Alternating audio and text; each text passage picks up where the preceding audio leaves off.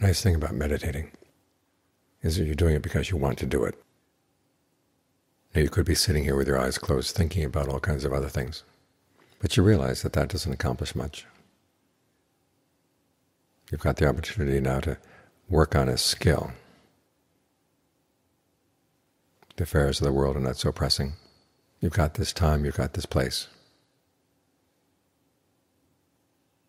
So what do you want to make out of it? What do you want in terms of the breath? Well, work with the breath, see what you can do. There will be some limitations on what you can do. But you don't know those limitations until you've explored, until you've pushed the envelope.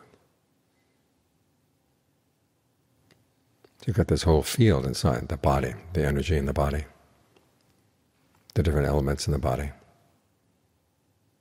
There's lots to explore. And then, of course, there's the mind. The mind is many times more complex than the body, but it's not beyond our ability to try to figure it out.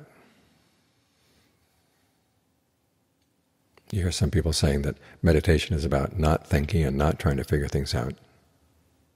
They criticize you for thinking too much.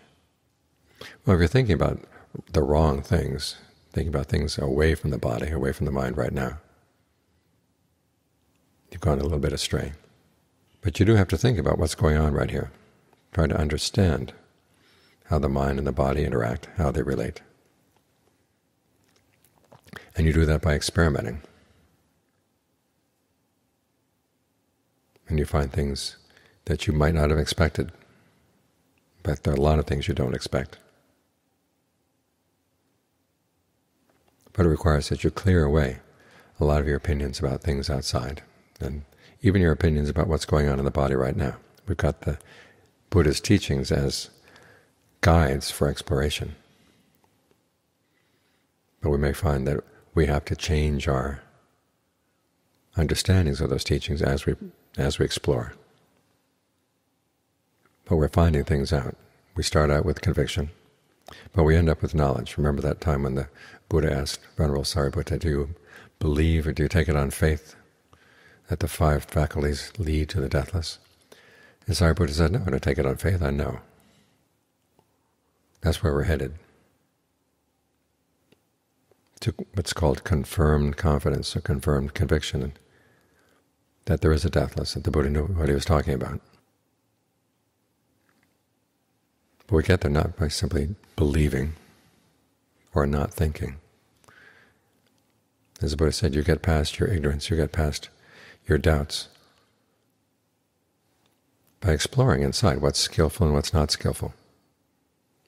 What, when you do it, will lead to long-term welfare and happiness, and what, when you do it, will lead to long-term harm and suffering. That's something you can explore for yourself. So the field here is wide open. And it's going to exercise all your mental powers. But it's good to get them exercised. Otherwise the world exercises them. For what purpose? Just to survive, get some material comfort, have some interesting ideas to entertain yourself with. But here you're using your mental powers for something a lot more solid, a lot more lasting.